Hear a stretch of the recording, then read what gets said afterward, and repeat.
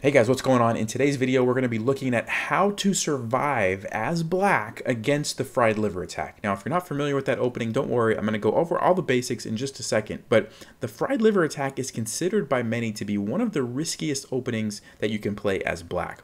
And so most people who do videos on it, they do it from white's perspective.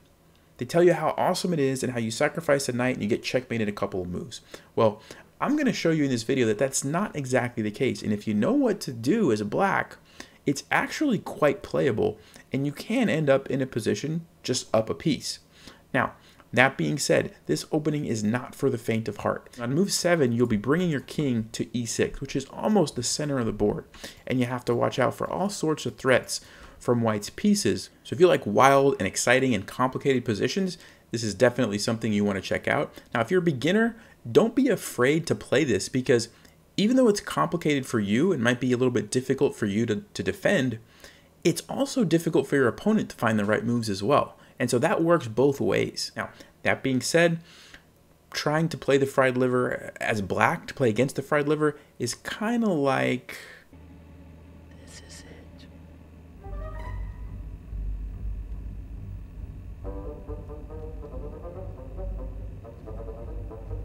And if you happen to mess up somewhere along the way, it could very easily turn into...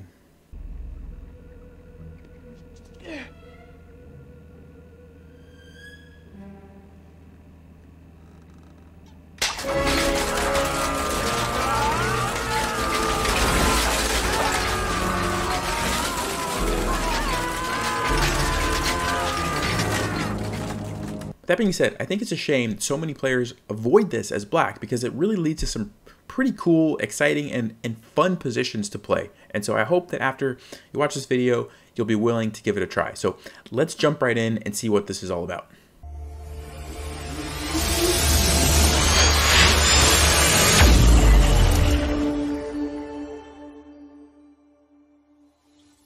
Okay, so the fried liver attack comes out of the Italian game. So e4, e5, knight f3, knight c6. So these are very common moves to start the game with. Bishop to c4, white's lining up here. And now black has two main options, bishop c5 and knight to f6. And if you play knight to f6, this is the two knights defense, you give white the option to go into a fried liver. And most players who are playing this as white will probably do this. They don't have to. They can also play like d3 or just castle or knight c3. But most players will go for this knight to g5 move, and they're threatening a fork on your rook and your queen. At this point, the only real way to stop this threat is to play pawn to d5 to block off the bishop. And now white captures, and the main line that most people play is knight to a5 here. And the reason they do that is they want to avoid the fried liver attack. And by playing knight a5, you go into a bunch of other lines that are part of the two knights defense, which we're not going to cover in this video. The fried liver attack, it happens after you capture on d5, okay? And it's a very natural looking move. You're just taking back the pawn. But what it allows white to do is capture here, sacrificing their knight. And after they take, you take. The reason white did that is so they can play queen to f3 with this little double attack on your king and your knight. Your knight's pinned by the bishop, and you have to move your king to e6 in this position. If you try to like run and hide in the corner, you get checkmated. They just capture, your king has nowhere to go, and the only thing you can really do is block, and you get mated. So that's not an option, and even moving the king anywhere else is bad. You just lose your knight. So the only move that you can play is king to e6. So this is how we arrive at this position. This is known as the fried liver attack. So at this point, you're up a piece, because you have 4 pieces, and white only has the 3, but your king is in a lot of danger. And basically the next several moves of the game, it's going to be white trying to put pressure on your king, and you trying to defend it.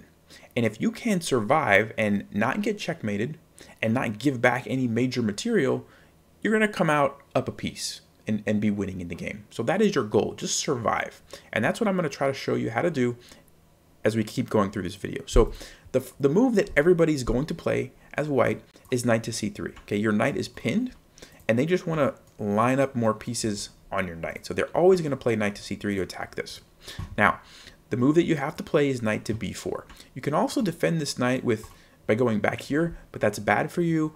Don't play that. This is considered the main line and is really the only option. So you play knight to b4 to add a defender to your knight.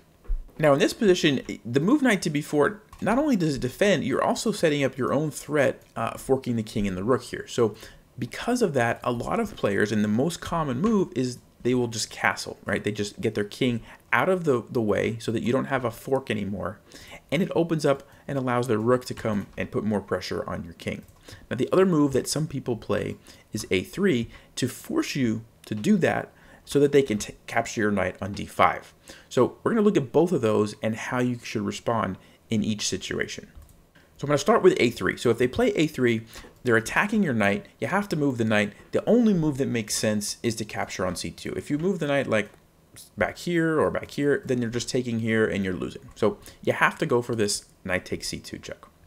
And now white has to play king to d1. If they try to run their king over this way, they're completely losing. You just simply play c6, add a defender here. You still have the threat on their rook. And so after they move, it just gives you more time. Now you can hop your knight back to d4, and black is completely winning. Okay, so when you put them in check, they have to go to d1. And the reason is it puts pressure on your knight so that now if you try to play c6 and defend, well, then they're just going to take your knight, right? So king d1, only move that they can play. And now you have to take the rook. Now, at this point in the game, if you just kind of step back and look at the position and you realize that, okay, it's white to move, this is terrifying because they have 3 pieces all lined up here. You only have it defended twice, which means they're going to be able to take it either way, and you're going to have to just deal with the consequences. It looks extremely scary, but don't worry. I've checked this with Stockfish, which is a chess engine, and I've went very deep with the chess engine, and it says black is better. And usually, if the engine says black is better in positions like this, you can trust it. Okay, engines are very good in tactical, complicated positions like this. So just know black is better in this position somehow. Okay, so here's what's going to happen. First of all, they don't want to take with the queen, because if they allow you to trade queens, your position becomes much easier to play. You don't have to worry about getting checkmated because queens are off the board. So that's not really an option. So there's two moves that we have to consider. First of all, let's look at bishop.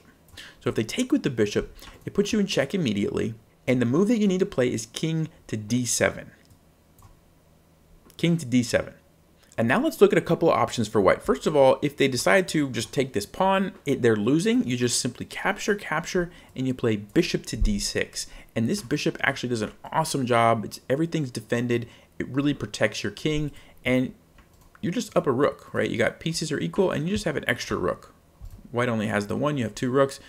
This is fine. You're just completely winning. So they don't want to take on b7. Most players in positions like this are going to be looking for checks. So queen f7 and queen f5 are actually 2 of the most common moves that are played. So let's look at these in turn. So first of all, queen to f5 check. Now this is a very crucial moment. Remember, you're walking through mouse traps. If you play the wrong move, you're done for. Okay, so if you go back here, queen f7 is checkmate, game over. So don't do that. And if you go to e7, it's mate in 2. Queen here, king there, knight there is checkmate. So you don't want to do that. The move you have to play is king to d6. And I know it looks super scary, but my friend Stockfish over here is telling me minus 4.5 for black. Okay, that means black is up almost a whole rook. So let's just take a look. The best move for white is queen to f7. And then you play queen to e7, offering a queen trade, knight to e4 check, and now you can drop back to d7. So the important thing here is that after queen f7, this is going to be checkmate. So you have to create a space for your king. That's why you go to e7, knight there, you can drop back. Okay, so the whole point, remember, you're just trying to survive. As long as you survive, you're up a rook. You have a lot of material. As long as you don't get checkmated, you're going to win the game. Okay, so just keep that in mind. And one thing I want to point out, when you played king to d6, you opened up your bishop attacking white's queen. So he doesn't have a lot of options. He can't like bring his rook over or try to get his bishop out because his queen's hanging. He has to make a queen move. So that's why the engine said queen f7, queen e4 is the next best move, but then you just play c6 and you're creating a space for your king to run to, also blunting this diagonal, attacking the bishop, and black's position is actually really good. White can try to open up with d4, but you just run back to c7 with your king, and after something like captures, let's see, you block with the queen. So you block with the queen, and you're good here. Minus 5.5 for black. Okay, that means you're up a rook. The rook over there, you're just up the rook, and you're surviving. You're not getting checkmated. You're winning the game. And we just looked at queen f5. Let's look at one more move that's been played. Queen f7 check immediately. And now you can just block with your queen. And yeah, I mean, white doesn't have anything here. There's no more real threats to deal with. Like if he goes back to f5, well then you can just tuck your king back here and you're pretty safe. You've got pressure on the queen and your queen's doing a great job of defending. So you can see how you're surviving in that case. So I've went back, and remember, after you captured the rook, there was two options that white had. We just looked at the bishop, okay? So if they capture with the bishop, just as a recap, you go to d7. That's important. And then we looked at those options. You can go back and watch the video again if you need to get a refresher. The other option, and this is probably more common, I would think, this is what I would play if I was white, is capturing with the knight. And that's because it creates a discovered attack on your king, which means anywhere that this knight moves, you're going to be in check from the bishop. So it's very dangerous because like knight here, you're in check with the bishop, but now the knight's going to be threatening some pieces. So you got to watch out for that. But there's one move, one crazy move, queen to h4. And at first glance, it's like, what is the point of this, right? Well, number one, it's attacking the bishop. So if, just as a silly example, if white moved the knight back here to push you in check, well, you would just take the bishop, right? So that's something white has to keep an eye on. Now, you're probably thinking, well, they could do this with a double check, and aren't they going to win my rook? And so let's take a look at that. Captures here, you play king to d7, and if they take your rook, which is not the best move, so we'll come back to the best move, but if they take your rook, then you just take the bishop. So that's the point of queen h4, is that if they go for that and take the rook, their bishop is going to be hanging, right? And you take the bishop. And now you actually have some threats of your own. You've got queen c2 coming in here, and you're going to take the bishop. And white, all of a sudden, white's king is in more danger than yours is, believe it or not. And so that's kind of the point here, is that if they go for that, right, and there's another way that this can happen, if they go to b6 and try to take your rook that way, same kind of thing is going to happen. So in this case, you can't go to d7 because the knight covers it, but you go to e7, and again, if they take the rook, you can take on c4. Actually, you also have bishop g4 pinning the queen is a really good move. Both of these are completely winning. So whatever you like. If you want to go here and pin the queen and win their queen, or if you want to take this, also completely crushing for black because you've got like threats here. You still have this threat. Very, very good for black. So if we go back to this position, remember we played queen h4, and you see what happened. The most common, like 90% of players playing this are going to go for one of these. I guarantee it, because that's like the only move that looks natural, right? You have the discovered check. You're going to probably go for the rook. I mean, at least if I'm playing this, like that's what I'm going to do. But the best way that white can approach this is actually by playing knight to b6 check. And when you go to e7, not taking the rook, the best thing they can do is take your bishop. So they take here, you recapture, and then they can save their bishop. And so that's, the best thing. Also, by removing that bishop, there's no threat here to pin your queen. Okay, so let's see, d3 is the best move. And then you could go king to d8. And the idea is you want to let this bishop out. But even in this position, if white plays the best moves there, black is better. Okay, black is ahead. It's the fact that you got the rook. You're up the let's see, 2 pieces. Yeah, you're up a rook. And so even though your king is still have to be careful, the material puts you in a better position. All right, so I went all the way back to this start, and remember we just looked at the lines where they play a3 and chase this knight away, right? So you have to go for this fork. Remember, they can't go to f1, they have to go to d1 to attack your knight. You take it, and then we just saw what you do in those cases where if they capture with the bishop or with the knight. It's very playable for black. Now, it's tricky, and if you mess it up and don't remember those moves, it's not going to be good. So make sure if you're going to play this, take some time to learn these lines, and it's going to pay off. I mean, I'm going to bet you're going to win most of the games that you play if you remember the right moves. If you forget, it's probably not going to end well. So just remember the mouse traps. All right, so let's go back, and let's see, slightly more common than a3 is the move castles. Okay, and Levy at Gotham Chess, he did a video on how to play this as white. This is the move he recommends. Okay, and then after c6, so we have to play c6 to add a defender. He recommends the move d4, and this is the most common move that's played, d4. And he says that white will win 90% of the games. And for most people who are playing black, who don't know what to do, I think he's right. I think he's right. This is a very hard position to play as black if you're not prepared. But that's why you're watching this video, and that's what I'm going to tell you what to do right now. So now, first of all, you cannot capture the pawn. I think that would be obvious, but opening up the king to a rook, terrible idea. Do not do that. That's losing on the spot. So the move you need to play is queen to f6. And the idea, for one, is if you can trade off the queens, you're going to be good, right? White's not going to have anywhere near of as strong of an attack without its queen. So when you play queen to f6, white has to deal with this.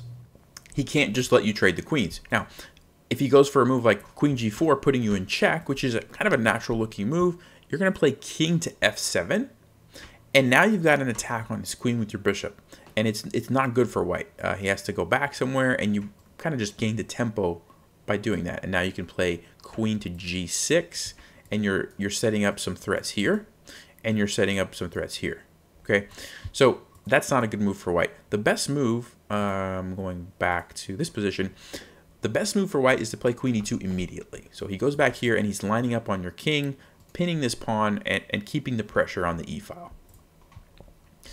And now what you need to do is just bring your king back. Okay, and the point is you want to get out of the pin, you want to open up this bishop, and get your king safer, right? Further away from the center. So we just slide our king back. Now at this point in the database, there's only two moves that have really been played frequently, a3 and d takes e5. So let's look at d takes e5 first. It looks like a natural move, capturing the pawn. It's actually pretty good for you as black because now this pawn blocks the e-file for you, right? White's pieces cannot go through the pawn, so how are they going to get to your king, right? So that's actually a good thing for you. And then you can play queen to g6, and you're doing a good job of defending, and it gets very hard for white to break through. So knight to e4 is something they can try. Then you can play bishop to f5, so you're lining up here, and f3 is white's best move to defend it. And now you can play king to e8, just bringing your king back. And now let's look at a couple of moves that white might try. Maybe one would be knight to d6, trying to put you in check and open up the queen if you capture. But actually, after you capture and they take, all you have to do is play king to d7 because your knight is controlling the square. And white really doesn't have anything. You've got everything defended. If he takes this, you recapture with the knight, keeping it defended. And next move, you're probably going to bring this rook over, and you're just winning. So that doesn't work for white. If they try to just develop their bishop, like maybe bishop d2, well, you've got this, you can capture that. And then if they bring, let's say, a rook over here, you can hop your knight back to d4. And this is a great position for black. Black is doing very well here. So the only thing that they can try is a3 to chase your knight away. And then you have to drop back. Then they can capture here.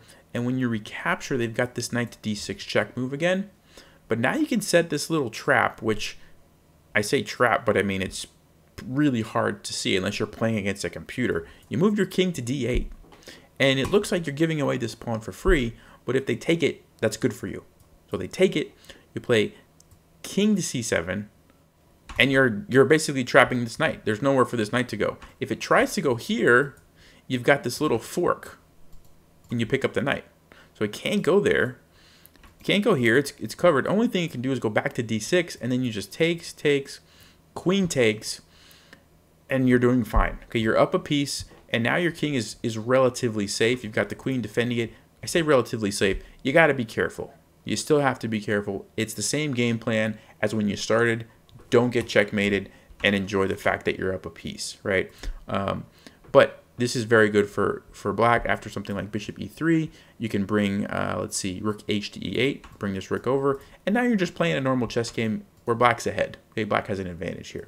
All right, so I've jumped back to when we played our queen out, offering the queen trade, and remember I said the best move for white was to go to e2. We slide our king back, And that was when there was a3 and there was d takes e5. Remember, we just looked at d takes e5 and what we do in that scenario. Now I'm going to look at a3. So a3 is hitting the knight. And if we just move the knight, like let's say we just go back here, we're in big trouble because now white's going to capture here. And if we recapture, the knight comes in and boom, we're done for. Game over. So we can't do that. So this is a little bit of more of a complicated move, but what we have to do is capture on c3 with our knight. And the idea is we're hitting the queen, so he can't just take our knight or we'll take his queen. So we have to recapture this way. And then we can bring the knight back to d5. Basically keeping a knight on d5, we've just traded off his knight on c3, right? And so that's what you have to remember on a3. You have to capture on c3 first and then hop your knight back. And now there's two moves again that have been tried, rook e1 and pawn takes. So on pawn takes, now we have to move our queen, and really queen g6, queen f5, queen f7, any of those squares are good for the queen. I like queen g6 personally because we're setting up some tricks here. So we'll go with queen g6, and after something like f4, if white tries to keep the pressure up, we can just play like bishop f5 to blockade, you know, this pawn so it can't come forward. And then let's see, white's best move, maybe bishop d2, and then we can bring our king back to let this bishop out, and we've survived. Okay, we're not getting checkmated right now. We're going to develop this bishop. We can probably bring our rooks over, and we're just playing chess. This is better for black. Okay, black has the advantage. We have survived the fried liver. We didn't get checkmated, and black has the advantage. All right, now I want to go back to the starting position of the fried liver attack. Now, if you're feeling a little bit overwhelmed by all the lines that we just looked at, first of all, that's okay because I felt that way too when I was preparing for this video. There's a lot of lines, a lot of different variations, and it's very, very tricky. Remember, we're walking through a minefield here, right? That's what playing the fried liver as black is like. You're walking through a minefield, and if you step on one, it's over.